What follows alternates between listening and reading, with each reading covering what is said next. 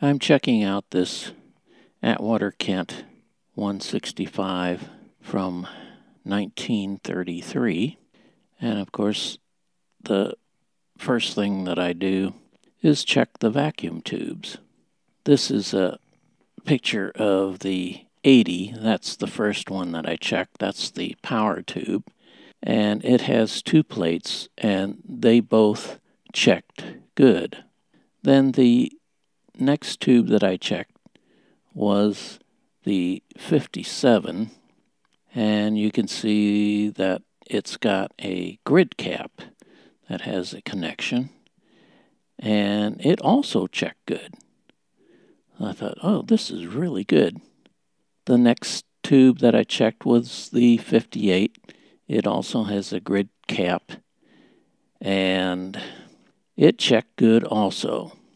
So I thought, you know, it has been a while since I checked vacuum tubes in a video, and there's probably a whole lot of people that haven't seen that. So that's what I'm going to do next. This tube here is a 2A6, and I showed a picture of this roller here. It doesn't have that listed.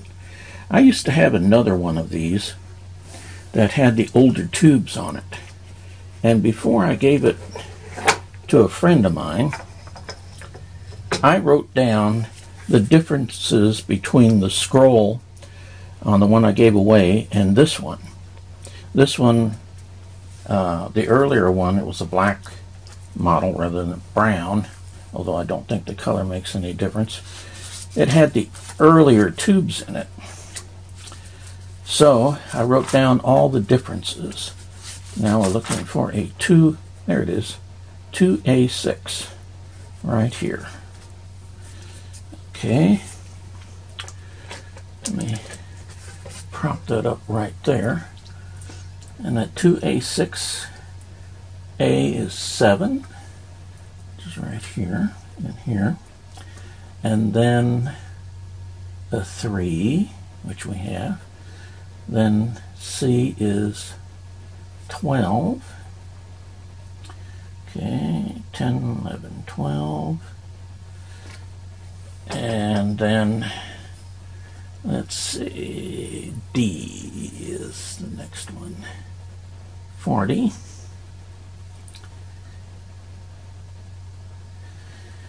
And then E is next. E is for 2A6 is a 1. Okay. And let's see, 2A6 and another 1. Okay, so I'm going to double check this by going in the other direction. 1, 1, 40, 12, 3, and 7. Okay. Now I've got this on filament continuity, so when I plug this in, there's the two big pins. Okay, it goes in this way. From that angle you probably can't see, but the short indicator came on. It's just a little neon bulb, but that tells me that the filament is not open. Now we need to make one more connection. This is the grid cap here. Plug that in there. Okay. Now, one more button to push, and it says B.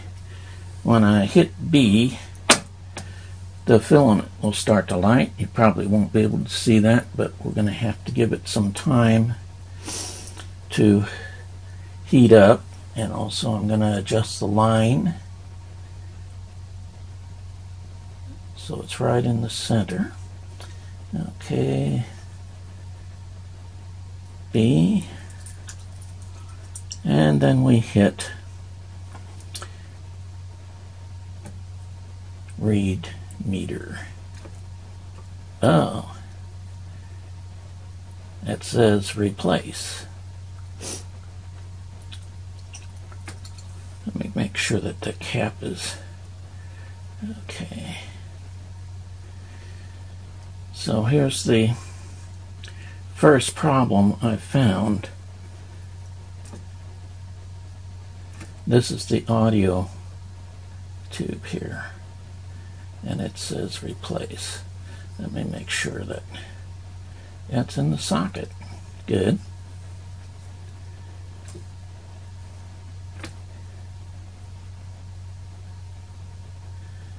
Okay, well, see the other parts. That's the amplifier part, I believe. Let's see here. These others are 73K0. Yeah, these are the diodes. And this is 35. The diodes that detect the audio. And then from 1 to 10, I got the filament off. Go to 10. And let's see, there we go. 1 and 1. Okay, so it's still 1. Going backwards again. 1, 10, 35, 0, 3, and 7. Okay, so now we push, well, we'll do C first. Doesn't matter. Again, we've got to wait for the filament to warm up.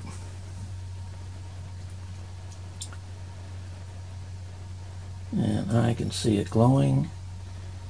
I might take a close-up picture of that before I move on to another vacuum tube. Then we hit merit. Ooh, let's see. Now it's in the red, but this is a diode. So let's see. I'm trying to see. And I might have to take a close-up picture of that. That's diode 1, and the other diode is D.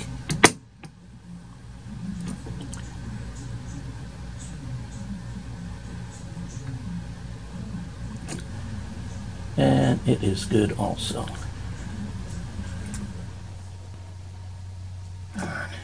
Okay. Well, put this back to filament continuity. That turns off the filament voltage. So the 2A6 is very weak. And I'll just set this down here, over here. Now, while I'm here, we've got a 2A5. This is the audio output. I might as well go ahead and test it too. Make sure 2A5. And we don't need the grid cap. Okay, 2A5. Okay, this is quite different.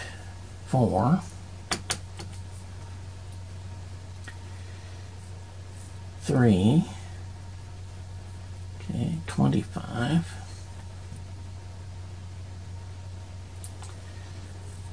19.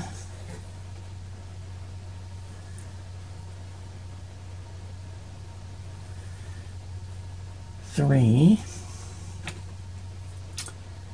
Okay, 4, 3, 25, 19, 3, and 1. Okay, now again, going backwards. Make sure I get on the right line here. 1, 3, 19, 25, 3, and 4. Okay, let's see. There's the 2 large pins, and I got my continuity again. And this time we have to press 2 B and C. Adjust the line.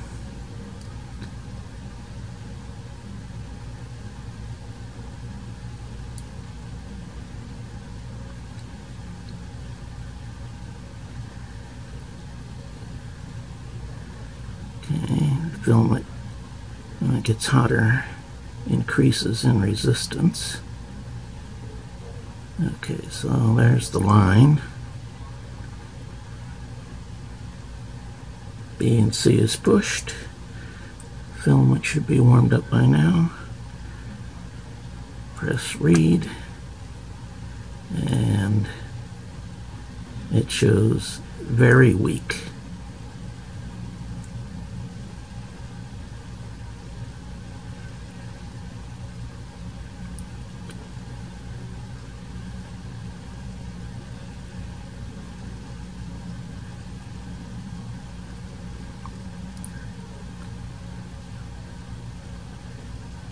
It's not going to get into the good.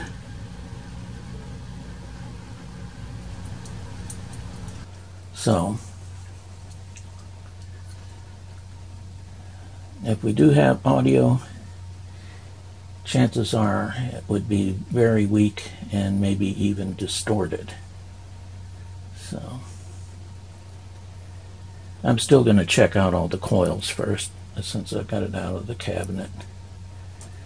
Okay, so the two audio tubes are a problem. I've already checked the 80 and it's good, and the other two tubes are very good. So, weak audio tubes. One showing bad and one in the weak area, which means it may function, but not very well. The next thing I'm going to do is check all the coils, and if they all check good, I'll order the 2A6 and the 2A5. Thanks for watching.